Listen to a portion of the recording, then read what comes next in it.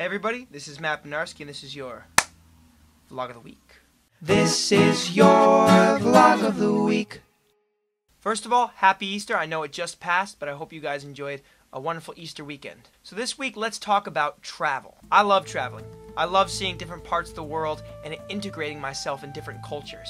Now, I've traveled to, look, I don't want to say these countries to brag, but I think you'd find it interesting, right? Other than my native US, I've been to Canada, Mexico, Colombia, Peru, Ecuador, Brazil, England, France, Germany, Amsterdam, Austria, Italy, Spain, Czech Republic, and Switzerland. And each country has something unique and beautiful to offer. It's truly great seeing how this world varies. A few countries that I'd like to visit would be Japan, Bhutan, and New Zealand. Japan seems like this cool combination of the future and the past, and it seems like a very interesting and beautiful country. To me, Bhutan is quite a scenic and undiscovered country with very interesting tourism and governance policies. Go look it up. And New Zealand, I'm a big fan of Lord of the Rings, and that's where it was filmed. I know that's cliche, but still, I'd love to see Hobbiton. Now, people travel for a variety of reasons. It could be for the experience of novelty and adventure. It could be for a specific purpose like education or service. And it can also be for escape. But with this last one, I want to advise against it. I believe in that famous quote, and I don't remember exactly who first said it,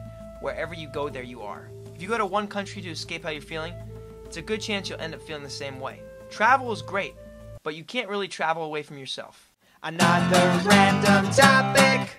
Okay, random topic. This one's awesome. Flying cars. The reason I bring this up is that recently I found an article on CNN.com that a prototype for a car recently flew for 8 minutes. Now this car is okay for driving on the road, but it also completed a flight. This is pretty awesome. Who knows, in 1, 2, 3 years, what if people are actually flying cars and then driving them, and then flying them, and then driving them? Who knows, maybe by 2015, we'll be flying cars just like they did in Back to the Future 2.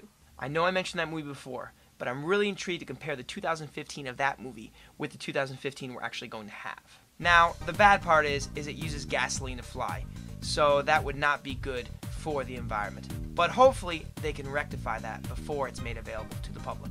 Word of the Week. For Word of the Week, why don't we go with ubiquitous? Ubiquitous means appearing all over the place, pretty much everywhere at the same time. For instance, a lot of Facebook memes are seemingly ubiquitous, popping up on everybody's newsfeed. Or political news is ubiquitous. You can't turn on the internet or the TV without seeing something about it. It's also a very fun word to say. Ubiquitous, ubiquitous, ubiquitous. YouTube accolades.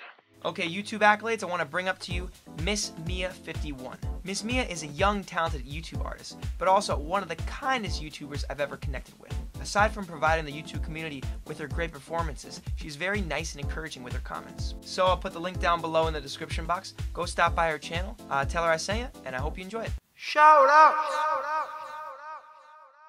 Once again, we've arrived at shoutouts. Let's go with 3 more. Thank you to those people for their support. Where have you traveled to? Where would you like to travel to? Let me know in the comments. And of course, thanks for watching. I'll see you in the next video.